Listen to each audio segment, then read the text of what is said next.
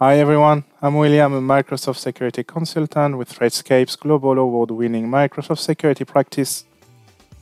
Microsoft Defender for Identity is a solution allowing you to monitor your on-premise Active Directory and detect suspicious activity within your environment. It integrates with Microsoft Defender for Cloud Apps and brings you, as of today, 11 built-in policies.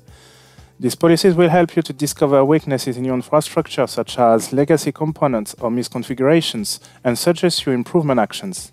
This information is pulled from sensors directly installed on your domain controllers or on a standalone servers and capture crucial events coming from ADFS and Exchange Server. Those signals are then correlated into a single console available from the Microsoft Defender for Cloud Apps portal. So let's check this in a demo. To get started, navigate to portal.cloudappsecurity.com.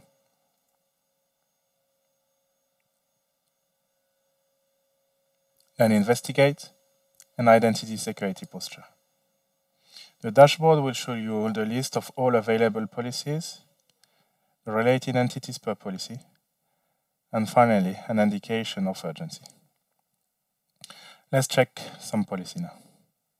The disable principal service on domain controller will indicate if the principal is enabled in any of your domain controllers, which could allow an attacker to run some remote code and potentially encrypt your data in a ransomware attack scenario, or allow him to access sensitive data. To get more information, select the policy. You will find the name of all your domain controllers, the related domain, the principal configuration, such as the status and the startup type, and some recommended actions. Each policy comes with a link to docs.microsoft.com for more information about this vulnerability and how to remediate it. Next, let's look at an improvement action policy. Deploy Microsoft Labs on every Windows device. The local administrator password solution, or Labs, allow you to manage your local administrator password securely. It generates a different password on each device and saves it back to Active Directory. It is only readable by a subset of your users and roll over automatically after a defined period, and thus improving the attack surface reduction across your organization.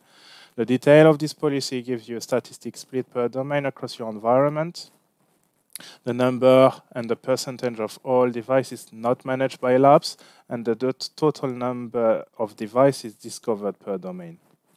It brings you as well two links. One to docs.microsoft.com, highlighting the importance of installing and deploying Labs across your organization. And the other one to download the solution, some instructions, and the system requirements. Thanks for watching and subscribe if you found this useful.